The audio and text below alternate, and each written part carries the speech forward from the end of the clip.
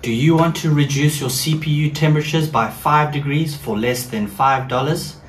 Well, watch this video and I'll show you a cheap and easy way to reduce your CPU temperatures. Let's check it out.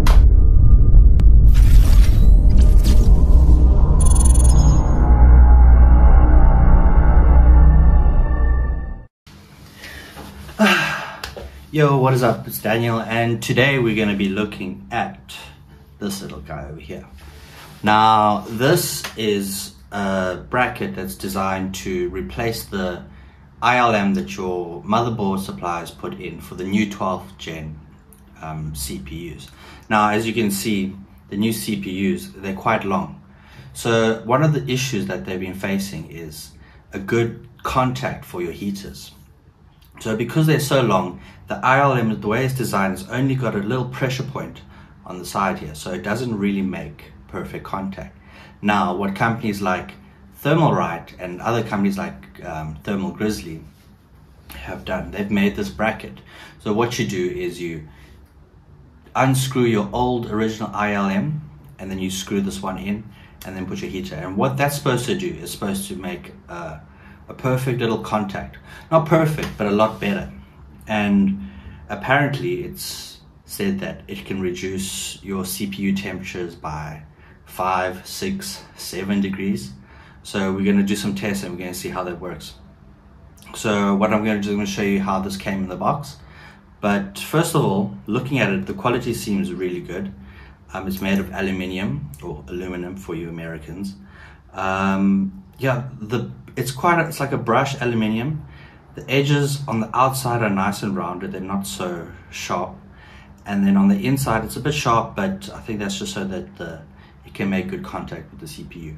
Now, I've seen other reviewers like Gamers Nexus say that like the machining is not as good as the Grizzly one, but this one that I got is perfectly fine. Now, another thing I should mention is I live in China, and apparently to get this in other places like America and that, it's about $4. So for me it's 35, I think I paid 35 yuan and it arrived in 2 days.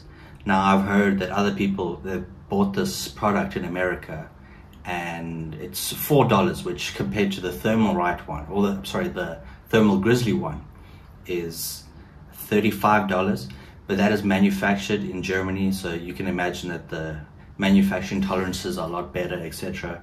But for something that's just a bracket, I don't see the point of spending an extra $30 on something that's pretty much does the exact same job. Now, like I said, the quality of this one's pretty good. Secondly, I said I live in China, so it's a lot cheaper for me. It arrived to me in 2 days, which is really quick. But if you can get your hands on this and you're willing to wait a couple of months, I believe that the thermal results are going to be really good. So what we're going to do is we're going to put this in and we're going to do some temperature gauges and that, and we'll see. Currently my PC is running really hot because it's like 40 degrees Celsius outside. It's crazy. But yeah, let's do that. Cheers. Okay, so let's have a look at what's inside the box. So as you can see, it's LGA1700 BCF, and this is the gray color, and also have the same 18XX ILM bending correct frame. Great English there. So let's have a look at the box. This normal cardboard box. At the back here you can see you got the authentic tag, a bit of a code there to check, some diagrams to see. Unfortunately they've covered it. Let's see what's on the inside. Okay, and that's it. So we got a special tool to take off the ILM, and then we've got the actual bracket itself, and then we've got some instructions. These are in Chinese, but they should be pretty straightforward. And then we have the bracket itself. Now, the quality seems to be very good. I've seen other reviewers have had some of them that didn't really ship so well, the machinery on it, but this seems perfectly fine. It seems nice and clean. And then there we go, there's a Thermalright ILM bracket. We're going to stick it in and see how it does with the thermals. So I'm quite shocked at the difference that this bracket made. Let's break it down. So first of all, I'm rocking a 12600K. That is overclocked, and that's one of the reasons why I bought this bracket. And also my room doesn't have AC, and the summer has been brutal with temps hovering around 40 degrees for the past month, and it's going to stay that way for a while. Now, without babbling on, let's look at the results I got after installing this bracket. So first, my idle temps were quite high at about 40 degrees, and after installing the bracket they dropped to 33 degrees, which is still considerably high but 8 degrees lower. By the way, temps here are plus 100 degrees Fahrenheit here in China. Now let's take this big difference with a grain of salt, as I can't control all the variables, but let's look at the next couple results. If you look at the temps while running a load, the advantage isn't as great, but very noticeable.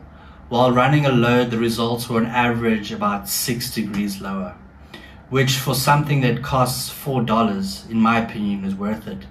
If you are running something especially like a K series, and especially a 12900K. Now let's look at why the bracket reduces the temperatures by such a significant amount. Due to the new LGA1700 standard, which has resulted in longer CPUs, one of the old methods of mounting the CPU isn't as efficient. If we look at this video by Gamers Nexus, we can see that the standard ILM mounting solution doesn't apply equal amounts of pressure to the CPU, which can lead to improper contact, and this affects temps. The better the contact of CPU, the better the heat dissipation, which results in better lower temps. Now the final question is, should I buy this bracket? And in my opinion, definitely yes.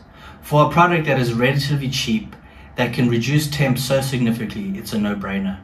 If you require it, you can spend hundreds of dollars on an AIO, but not achieve these types of differences. Personally, this product cost me 35 yuan on Taobao, which is about $5. I'm not sure if you've seen Thermal Grizzly has a similar product. Compared to the Thermal Grizzly option, which can be difficult to obtain. Currently, it's $44 for Micro Center, but sold out, and $70 at Walmart. But I'm sure you can find it when it comes in stock at a cheaper price. But if you're thinking of building a 12th Gen Intel PC or 13th Gen Raptor Lake PC when that comes out, I would consider ordering one of these off a website like Amazon or AliExpress for about $12 to $14, but I'm sure you can find a deal. In conclusion, this product is not so difficult to install and quite cheap, and if you consider the upgain in performance, I think it's a no-brainer. Now that's it from me. Hit the like button and subscribe if you want to see more videos, and also comment if there are any Chinese products you want me to test. Thanks for watching. Cheers.